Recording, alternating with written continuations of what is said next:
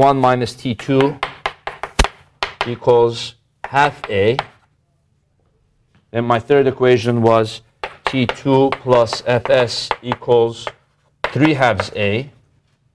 And my fourth equation is T2 minus Fs equals 1/3 MA. Oh, what's the M here? The M is 3 kilograms, right? Oh, so that's going to cancel.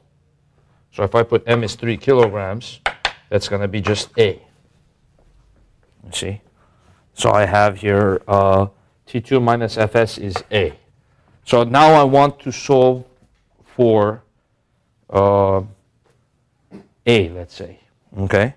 So now I combine these two equations. I believe you can combine any two and any other two. Because when you do that, if you combine these two, you're going to eliminate the T1. And you're going to combine these two, you're going to eliminate the Fs. If you combine the first and the third, well, that's not good. You don't want to do that. Because they don't have anything in common. It's good to do, or you could do, no, you know what? These two are the best. If you combine these two, you eliminate T1. You combine these two, you eliminate the Fs. That's the quickest way, you know. So these two, you'll have 19.6 minus T2 equals to 2.5A. And then combine these two, you'll eliminate the Fs. You have 2T2 equals to 3 halves A plus 1, which is 5 halves A, right? Which is actually 2.5, okay? So then you get T2 is equal to 5/4 A. And then you substitute that into the T2 from the top.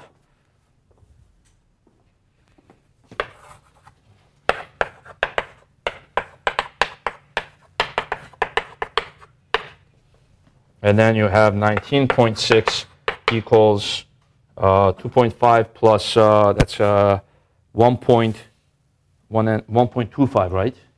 So 3.75A. So you calculate the A.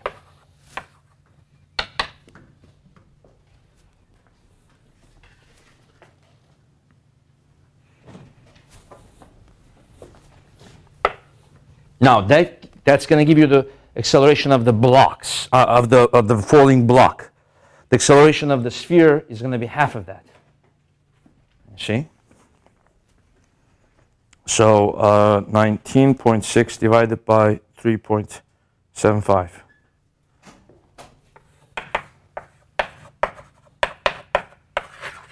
A is 5.23 meters per second squared. Acceleration, that's acceleration of the blocks. The acceleration of the sphere is going to equal half of that, 2.61 meters per second squared. Okay. Now if I want to calculate the final velocity of the block when it hits the ground, let's say the height is 3 meters. 3 meters. So I use kinematics again. V final squared equals 2AD.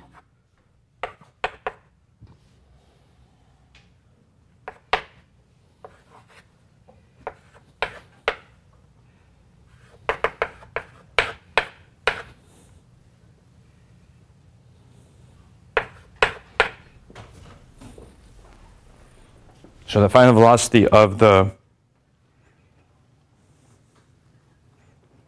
2 times 5.23 times 3 to the power 0.5, 5.60. So the final velocity of the block, the 2 kilogram block falling down, is 5.60 meters per second. Right? 2 times its acceleration of the block times the distance that the block is falling down.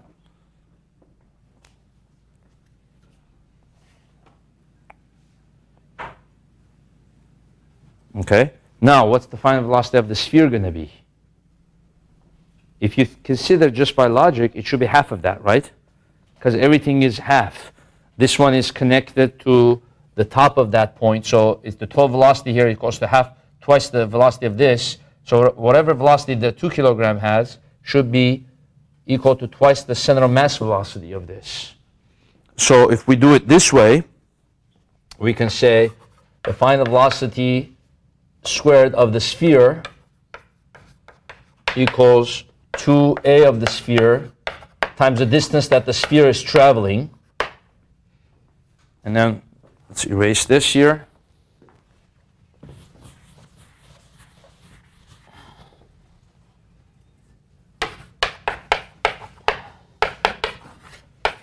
So you put the acceleration of the sphere, which is half the acceleration of the block, so 2.61, and then you put the distance of the sphere.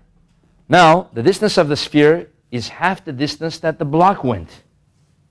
Because the block went 3 meters, the sphere doesn't go 3 meters. The block is connected to the top point of the sphere. The top point travels twice the distance that the whole object travels. You see?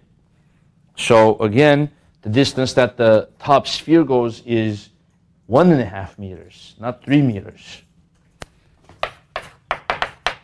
You put 1.5. Okay? So do 2 times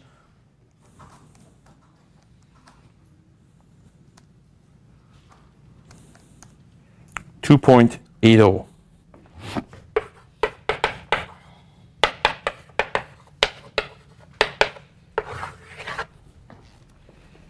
Which is good, huh? 2.80 meters per second.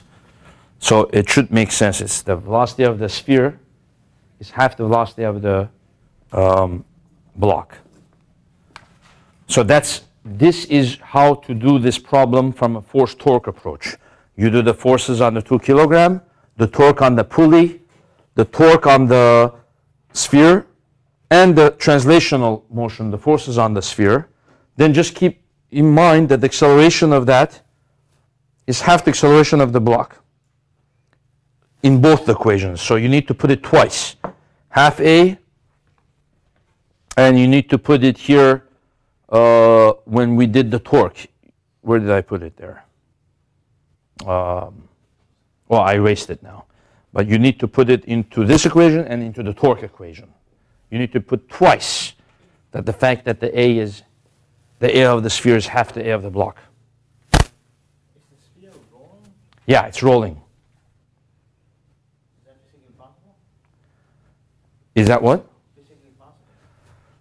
Yeah, I mean, if this is too heavy, again, the same issue will come up. If it's too heavy, you might drag this too fast, you know. So the problem can ask you if the mu s is, let's say 0.6 again, what's the maximum mass that can be, you know, before this thing just slides? Is that your question? Like you're thinking that the top is just going to slide along? Yeah, that's if this is too heavy. So it depends on what the mu s is, and it depends on how heavy that is. If that is light, then it could roll, you know. If that is heavy, then there's a possibility that it might slide. You see? Now, the situation that I'm doing is where the block is connected to the top point. It doesn't always have to be. You could have this kind of situation.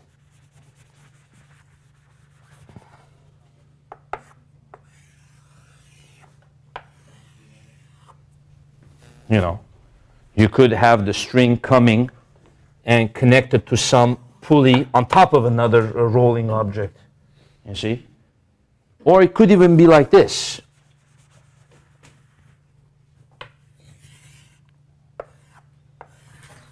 It could be connected to the center and wrapped around it. You see what I mean? You could have a sphere wrapping around, and then from the center a string comes out like that, and then it's rolling like that. That one is a little bit hard to do. Or it would have to be maybe a cylinder. You could do a cylinder, but